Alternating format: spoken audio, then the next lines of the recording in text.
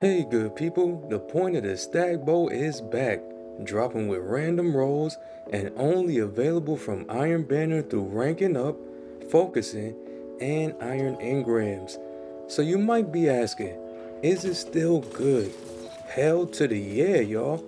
It's got good perks and a new trait, Wild Card, which drops Telesto orbs sometimes on kills. These blow up after a delay, by the way. And of course it comes with the Skulking Wolf trait too. Alright, so this is an arc precision frame bow, so it's very accurate, and base draw time is 684. The stats are solid all the way around, with standouts being handling and aim assist. No really weak stat here. For PvE, Polymer String lowers draw time and gives 5 more accuracy in the first slot. In the second, anything that doesn't lower a stat is good. But Compact Arrow Shaft is nice with more reload and handling. Or Helical Fletching with 5 to accuracy and stability. In the next slot, Archer's Tempo is S tier. Decreasing draw time with precision hits is a beautiful thing. And the last perk should be Dragonfly for explosions if you want to clear ads up, or for extra damage, you got 3 choices: Golden Tricorn, Precision Instrument, or Swashbuckler.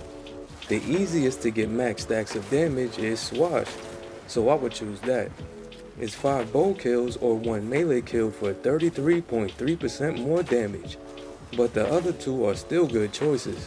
With a draw time masterwork and a damage spec mod, this is a freaking top tier spot legendary arc bow.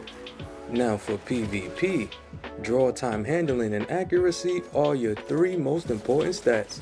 So with that in mind, Polymer String, Compact Arrow Shaft, Archer's Tempo again, cause it's Archer's Tempo, come on now, and Swashbuckler is the roll. If you get any other damage perk or Eye of Storm, it'll still be a very good roll, but this roll has 1 hit kill potential at max stacks. Now Golden Tricorn can do this too, but it's harder to get the max damage. I'd roll with the Wild Card trait, a draw masterwork, and the Quick Access Sling mod is a damn good and consistent bow. If bows are your thing, and you like the OG Stag, I don't see why you wouldn't love this baby. It'll have you feeling like Hawkeye's third cousin, easy. But that's just my opinion. How do you like this bow? Please tell me in the comments, which help me out big time, along with likes, subs, and shares. Thanks y'all, and I'm out.